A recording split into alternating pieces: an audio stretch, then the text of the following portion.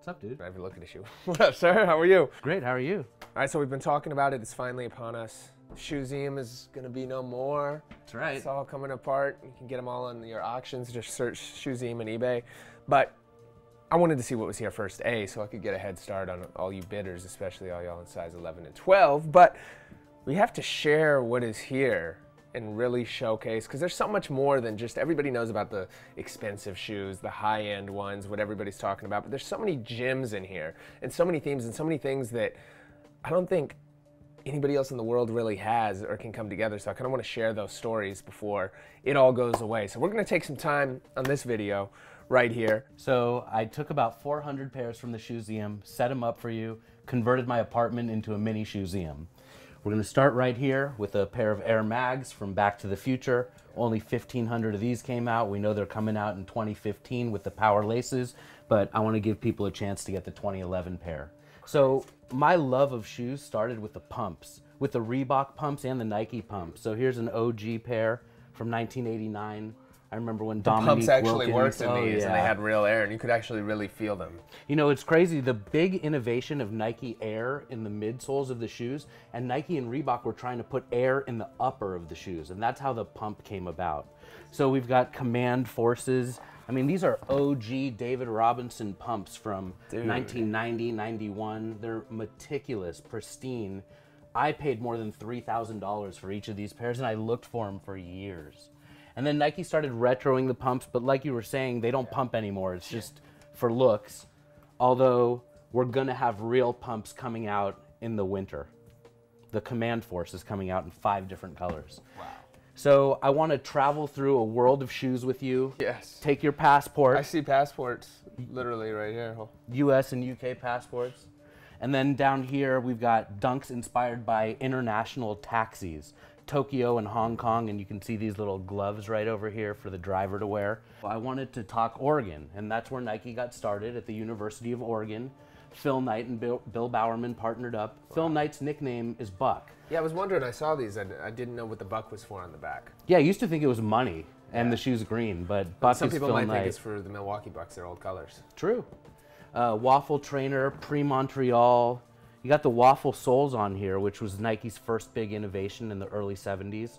These are retros, of course, but I love the early stuff. Wow. And then over here, these are Air Zoom Haywards. Hayward Field is the track where people run at the University of Oregon. Would explain the name. So these really pay tribute to where Nike got started. See, that's what I love that you're going to get from this video, all these random facts on why shoes are called different things, because I'm a pretty big sneakerhead. I've been collecting for a long time, and I don't even know some of these things. So every shoe has a story. Speaking of my foundation, I grew up in Minneapolis. I got my first shoes at the Mall of America. I got my first love for all that, and I see, what do we have down here? Yeah, we got to take this More out. recent release. So for a while, this was just an unreleased sample, and everyone wanted it, but then they made it as a general release. And you know, it's only a $150 or $200 shoe, but boom, you put it right next to the state bird of Minnesota as a mailbox, and it just brings it to life. I know you know about this. Whoa. Metallic black sample, Air Jordan 1, completely unreleased. Damn. And you can compare it with the Chicago Bulls Air Jordan 1, which is the shoe that he wore the most during his rookie season. Are these still the OGs? OG. These are in remarkable condition for some OGs. I know, they really are. Wow, what is the secret? A lot of people always ask me, what is the secret for keeping shoes stored well, in good condition? And these don't have any real, like very mild yellowing. Yeah, you know, keep them in their box in something that's not, in a room that's not too hot or too cold and not moist, and don't touch them a whole lot, you know? A shoe like that, I'm afraid of it. Yeah, that's why you grab them at the bottom. You don't go and put your hand all over. Yeah, you always want to touch the midsole and the outsole of the shoe and just kind of hold it like this. This is the P-Rod J-Rod, and it's the first signature shoe for P-Rod, Paul Rodriguez. He was the first professional skateboarder that signed with Nike. And you can see the elephant print on the upper, the Jumpman logo. For a long, long time, Air Jordan and Nike SB were very, very separate. But we know now that there's actually Jordan SBs. This is the Mexican blanket edition, the Serape. No two shoes are alike. They actually cut up Mexican blankets for the toe boxes and the swooshes. When you look at the left shoe next to the right shoe, you can see that they're very different. The Rejuvenates were medal stand winners. There's Yeah, pull out the Rejuvenates. That's an interesting shoe to me. Yeah, so it's called Rejuvenate because it's made for athletes to rejuvenate their feet after the game. These were made specifically for Olympic athletes in the 2008 Olympics in Beijing. And so Kobe and LeBron and Michael Phelps, when they were accepting their medals, they were wearing these with matching Windrunners. And I have the Windrunners too. That's awesome. I picked these up at clearance stores, Nike clearance stores. They would just send their scraps of the really limited stuff, and they were super cheap. And you won't find this anywhere. Wow. And it's an underappreciated shoe. It might be a shoe that sells for hundreds of dollars, but real sneakerheads will know what it is. This is a shoe that sneakerheads really sleep on. They're Dude, not I still have all my over originals, them. and I still wear them all the time. Love them. I mean, this was This like colorway? huge innovation right here. It took a team of scientists 14 years to develop Nike Shox technology. Why don't they use Shox anymore? Well, they still make them. They're just not as popular as Air. Yeah. Even though the people at Nike would say that this is like the #2 big innovation as far as like comfort and cushioning. And this is the OG color. These Air Force 2s are awesome. The Dirty Edition, this is inspired by the Atlanta Hawks, the colors of the old school Hawks with like Dominique Wilkins. And then this is the Espo, and Espo is Steve Powers, a graffiti artist. And this is one of the first collaborations that Nike ever did with artists. There's like artist series shoes with Eminem and Espo, Halle Berry, Pharrell has one. So this is cool, and you can see that it's totally clear. Yeah. So this is When Pigs Fly, and I swear I used to tell myself I'm never selling my shoes, only When Pigs Fly, and here I am selling them. I'm holding the When Pigs Fly shoe. But this is the really limited one that was a collaboration with Concepts. It comes with extra pieces. Very cool. Yeah, they killed it right there. And I have these in the regular just SB box, but they made a limited amount in these crazy packaging and concept edition boxes to sell there. Most recently, they did it with the Christmas sweater. Ones. Yep. I think you picked those up, right? Yep. I think I remember you wearing them on your show. These are the Olives Dunk Low Pro, just before Nike SB, with that fat tongue right there and these fat laces. I put some plain Air Force Ones in the background so that we could sort of contrast them with these bright But those were the colors. classic ones. You used to have to go buy a couple of those every summer. I remember the days. How about that pair? Dude, I've never seen these ones up close. Year I of the didn't Snake. realize they had the snakeskin all the way through the midsole. I mean, that's just like the coolest Year of the Snake That's shoe. awesome. Interestingly, it's called the Air Force One Downtown. Lower profile. Exactly, but everyone calls Air Force Ones Uptown. Uptowns. So it's like weird that It was the Harlem version, because the Harlem, they wanted to go downtown with it. These are ridiculous. Mark Smith Laser. You can see 94 of just 200 produced. Wow. Cashmere is the colorway. It says 12 here because they're a size 12. These are very slept on.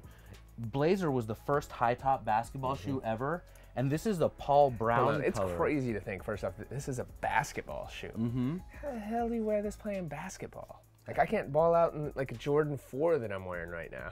George Gervin used to wear these. It said Crazy, Iceman right? on the back of his. Yep. Paul Brown is the color of the first Dunk SB High, the first Trainer SB High, and the first Blazer SB High. And this is right before that. They did a Paul Brown Blazer and a Paul Brown SB Blazer. So this is like almost like a Dunk Low Pro, but to Blazers.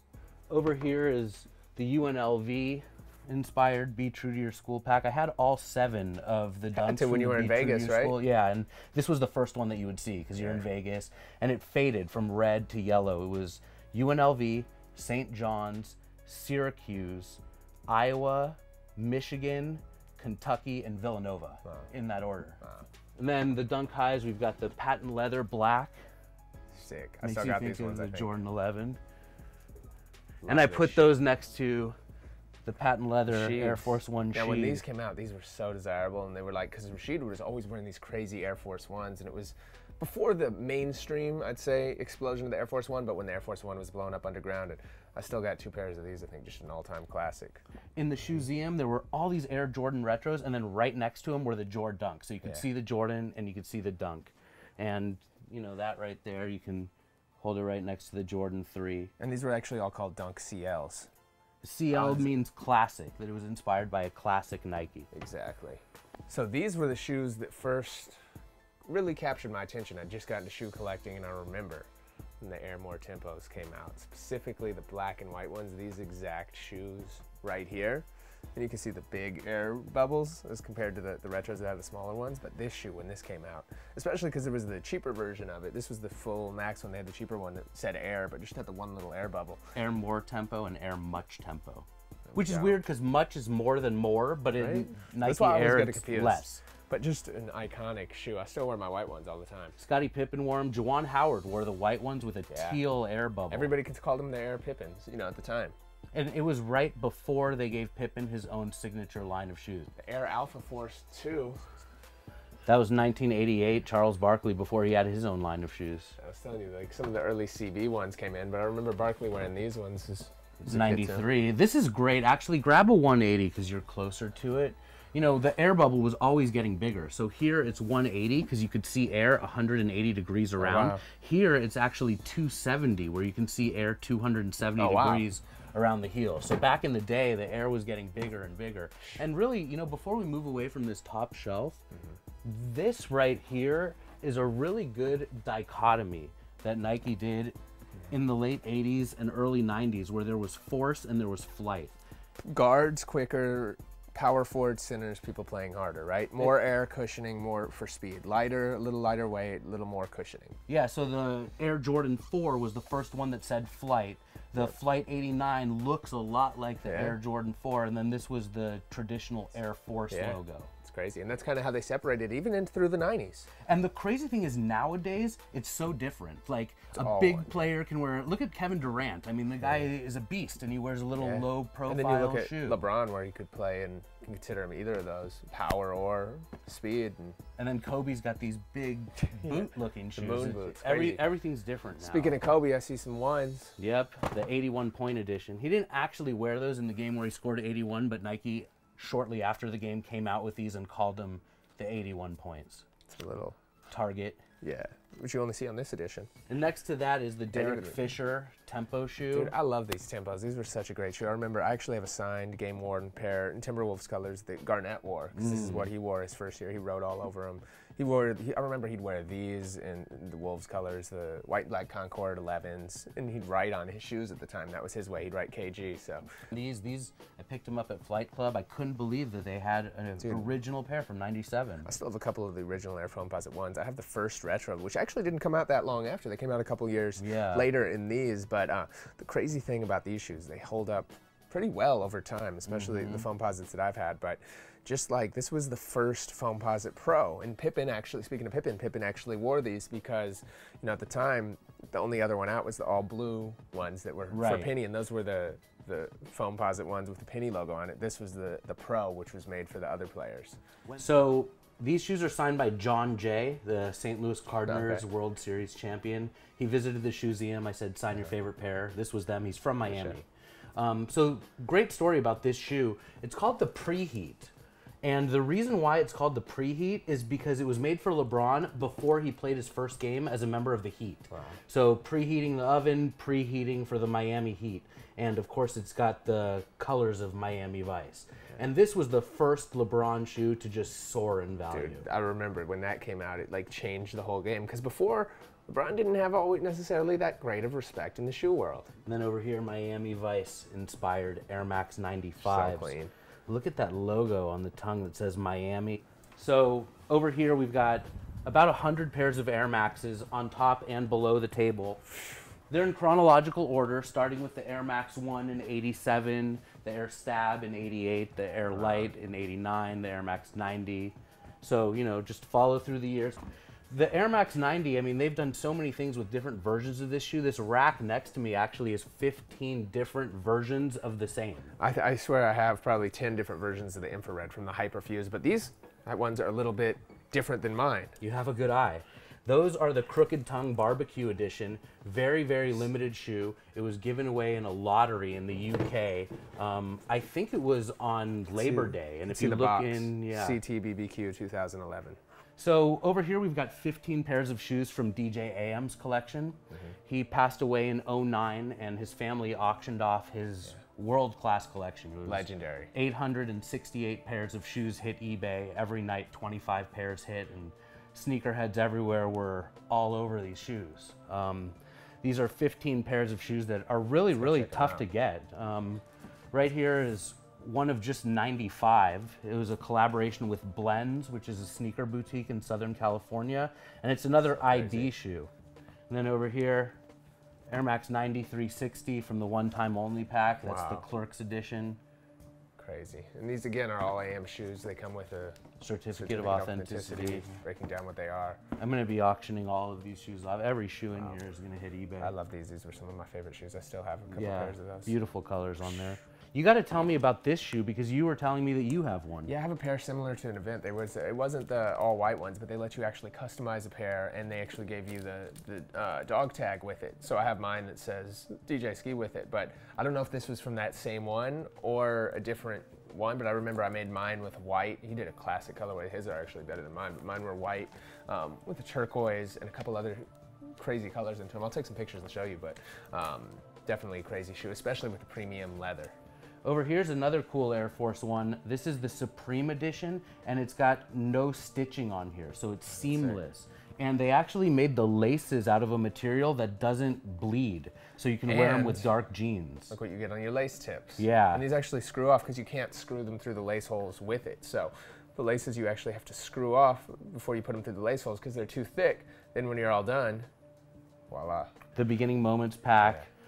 This shoe was actually very ahead of its time. There was no crazy colored Air Jordan 1s that were being retroed before this. Yeah. When the Air Jordan 1 first came out, they made 23 different colors of the shoe. And nowadays they're retroing a new one every Air Jordan that comes out with a 1 inspired by that Air Jordan. We got waffles up top. The first big Nike innovation was the waffle sole. So about a dozen pairs of waffles. Over here is a Terminator that's... I don't even remember these. Inspired by Andy's Mints, the after dinner chocolate and mint. And this is one pair. Milk and cookies, Oreo 4s, 5s, and 6s. The 5s came out pretty recently. It was a Black Friday release last year. The 4s came out in '99, and they hit the outlets. I passed on them. Actually, one of my favorite shoes, if you follow me, is the Columbia 4s, which are all white with the navy blue and then the Columbia, the baby blue on them that they're finally coming back out with. But I remember when these dropped, everybody was like, I didn't even like them at the time. And to tell you the truth, I'm still not a huge fan of these. I totally agree with you. And, you know, they just leaked information that they're going to be retroing them next year, and everyone's, like, crazy about it. I don't know. Another shoe that I like, but a lot of people passed on at the time. So this is the year of the 6, but so was 2010. In 2010, they made all sorts of 6s. And the crazy thing is, you know, we just had the champagne and cigars that celebrate the championship. Back in 2010, there was a Bulls 6, a Lakers 6, and a Pistons 6 because they beat the Pistons, then the Lakers, and then they won the championship. So crazy. This is a very rare shoe. There's 180 of these in the world. It's called the Milk Crate Blazer. There was a guy named Jeff who worked at a milk processing plant, and he left and opened up a sneaker boutique. So they said Jeff is missing. Sick. I had this on display with milk cartons and really cool. Cookies everywhere. It's crazy how you have so many shoes, but they're more nostalgic to others. Like you share this and you never know what it is that'll strike a chord with somebody. And the great thing, and the reason I love this collection, is it's not about, you have, some of the more exclusive, expensive shoes, which we haven't even touched the surface of. We're about to get into in a second, but you also have just like cool colorways that are forgotten about that aren't going to sell for a ton of money, but that are just classic and that mean a lot to people that grew up in that era. So over here is the bathroom with Nikes inspired by hygiene products. You've got the Bic razor. You know, the logo on the Bic is yellow and black, so yellow and black dunks. I love these ones. The high hair, inspired by big hair bands of the 80s, Bon Jovi. That was designed by Todd Bratrud, and the inspiration is Aquanet. So you can see that it's got that same mesh that looks like the netting of Aquanet. And then over here is the hygiene pack, which is Old Spice. And this is the old school colors of Old Spice, like when Charles Barkley was doing the commercials. People call this the Peacock, but in actuality, it was inspired by 4711 cologne. Wow. And then the Brutes. This shoe took off in popularity because of the Hunters and also the Skunks, of course. So it's like the third high top green SB. These are crazy. These are called Bloody Gums, and the inspiration is Aquafresh. Wow. But it's supposed to look like gingivitis on the outsoles of the shoe. I gave my brother a pair of these because he's a dentist. And then over here, these are shoe goo inspired. Everyone's favorite fix your shoe stuff. That's sick. The laces are crazy. It looks like the shoe goo when it dries. That's crazy. These are the wet floor dunks. They're inspired by the wet floor sign when you mop, and they were designed by Ian Williams, who was a janitor at Nike. Sick, dude. And he did such a good job cleaning that Nike rewarded him by letting him design his own shoe. And then they're next to the Barfs. This shoe is a 2003 SB. People call it Barf because it's ugly, but it's actually not ugly, and it kind of looks like the Paul Brown, which is the first high top gum dunk bottom. SB. So Crazy. you got your Barf, your mop, That's sick. all the hygiene stuff. This is the crown jewel of my collection, and I've never broken it out. I broke it out for you. What the hell is going on? No pun intended. So it took me 7 years to complete this set of shoes, and I just completed it within the last month. So let's break off the inspiration before we get to all these behind these shoes. And for those that don't know, talk about what the Dunk is. Okay, so in 2007, Nike made a shoe called the What the Dunk, and it was celebrating 5 years of Nike SB.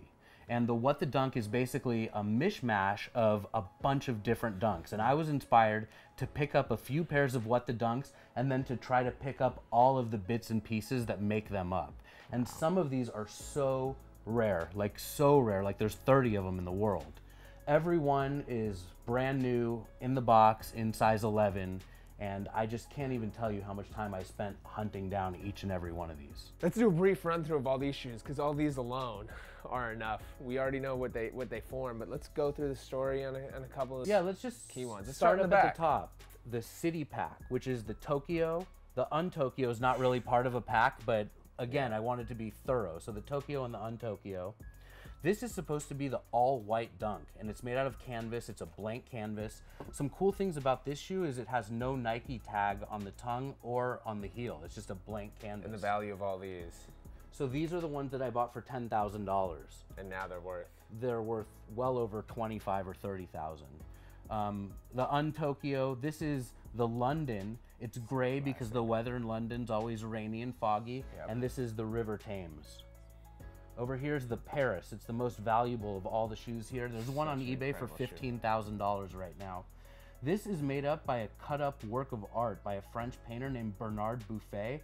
If you look close, there's his autograph, there's his autograph, there's his autograph. Somehow, some way, I got one that's just signed by him all over. And then it says 1998, and he actually passed away in 1999. Wow, incredible. The pigeon represents New York City. So the City Pack is basically Tokyo, London, Paris, New York City. Jeff Staple at Reed Space designed this shoe. And it had a little buzz when it came out. Did it ever? He said the pigeon is very representative of New Yorkers. They're tough. They, you can chase after them and they won't go anywhere. What's really special though is actually this pigeon. This is laser etched number 2 of 30. What? So riots ensued at Jeff Staples' store when this shoe released, and only the lasered ones were sold out of that store, and so this is number 2. How much have you spent on this section alone? If you had to guess. I've never actually put it all together, but if I had to, I would say somewhere in the neighborhood of 50 grand. For all these shoes, just right here, not anything else that we've shown in the house. Yeah, just these dunks. Just these dunks. Just the dunks that went into the What the Dunk. Yes. Wow. But honestly, it was so much more time than money, because these shoes are so rare and they're all new in box in and now 11. Somebody can buy this whole pack without having to do the work. They just need the cash. Yeah, it's gonna hit eBay. There's gonna be a reserve for sure. I gotta make sure to protect my investment, but all of these will be available in one shot. So over here, these 3 dunks were very tough to get. It's the Metacom 1, 2, and 3.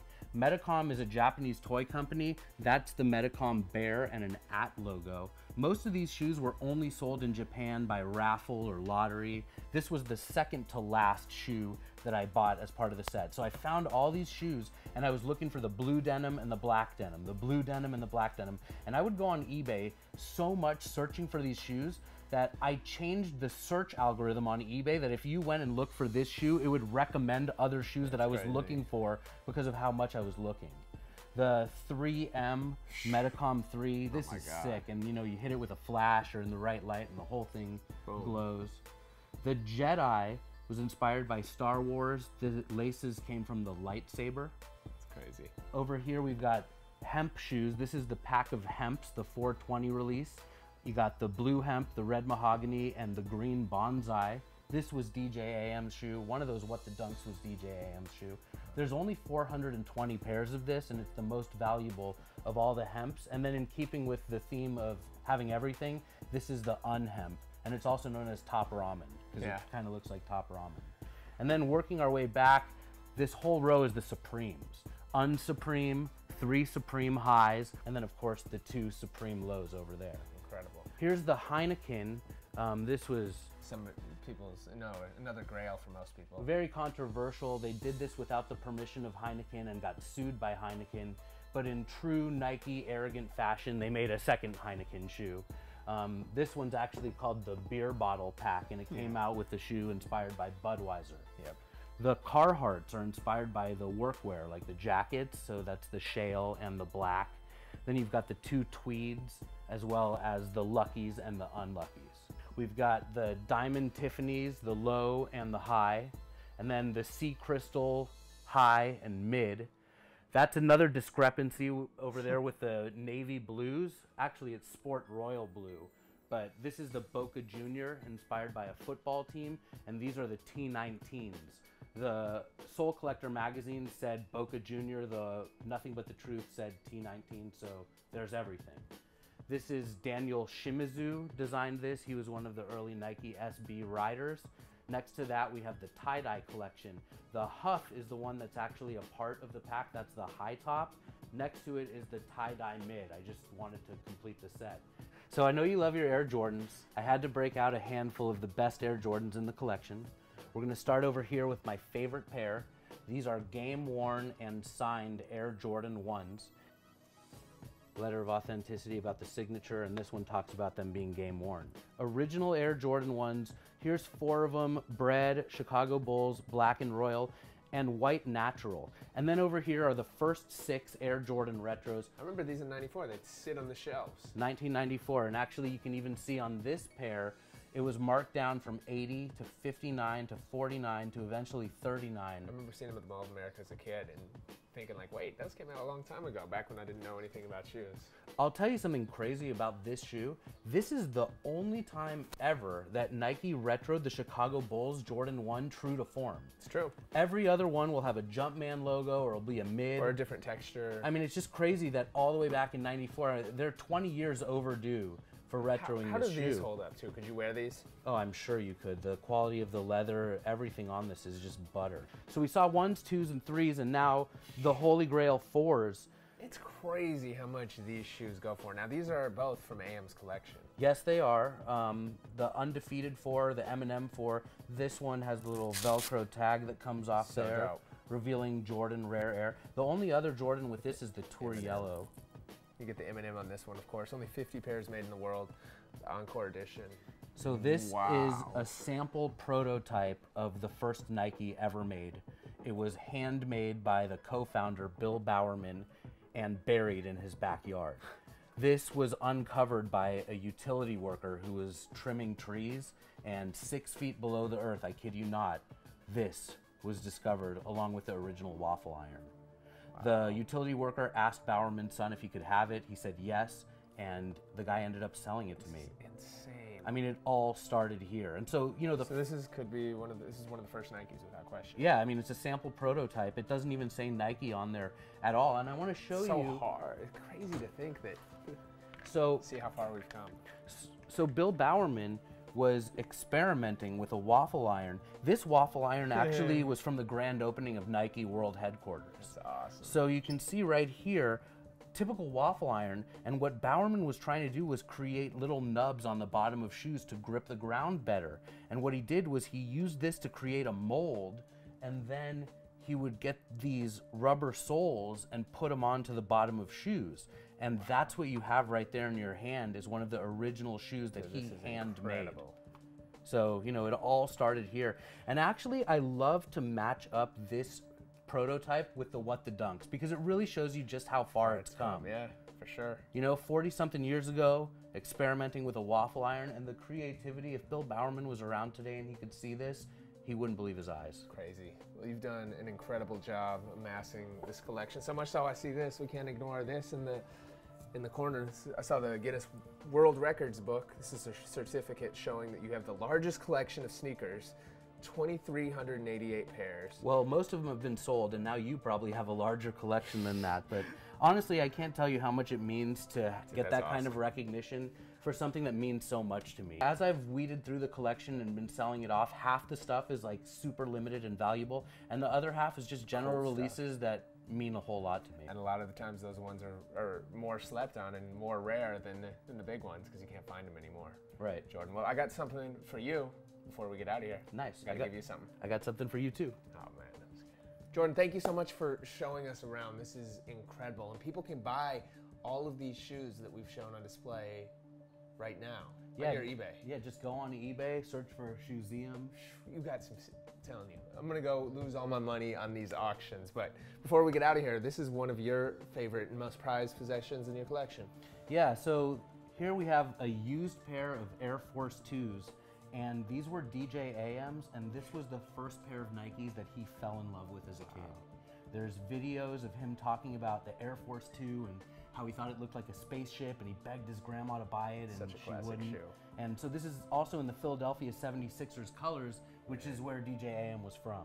So, you know, even though all the shoes in the ShoeZeum are brand new, I made some exceptions, like the game-worn Air Jordan, and then the first shoe that AM fell in love with. Now, I posted a picture of these on my Instagram last 4th of July because it's one of my favorite shoes, too, the Air Force 2, and you've been jamming me up talking about them, so had to bring them down. And the crazy thing is, dude, when you look at these, they're both the size 12. I mean, I'm just humbled to be even mentioned in the same sentence with somebody like AM, who, for what he did as a DJ, for what he did as, you know, just a sneaker connoisseur, and did it before it was cool, like inspirational, and passed away so tragically, and for these things to keep his memory living on is great. So I'm gonna give you a pair of these, sign them out. You can see it. Let's see who's in better condition. Let's see yours are.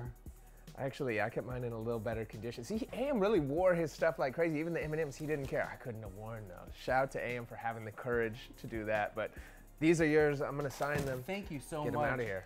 Ski posted these last year on 4th of July, and instantly I thought of these, and I asked you for them. I was like, man, one of these days. It's tough to get rid of, but I have a second pair, luckily. I love these shoes so much. Even back when I was broke, I went off and got a second pair, and you can kind of see still the leathers cracking at the same places.